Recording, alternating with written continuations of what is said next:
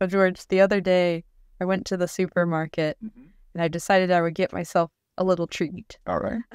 So I got myself some snacks. And one of them, when I opened the package, the snacks were all individually wrapped Oh, in no, I don't know. indoor plastic. And I was thinking, like, man, Japan uses so much plastic. I think they have too much of it. Yeah, I know, right?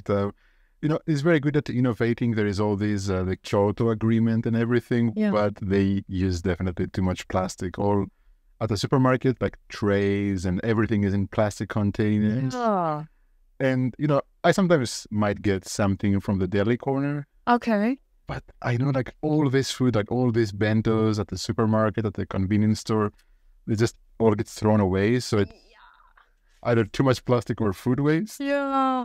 Both are very terrible to have. Right, so it's supposed to help you like keep food fresh, and then you throw away all that food, so that kind of defeats the purpose, right? It does, definitely.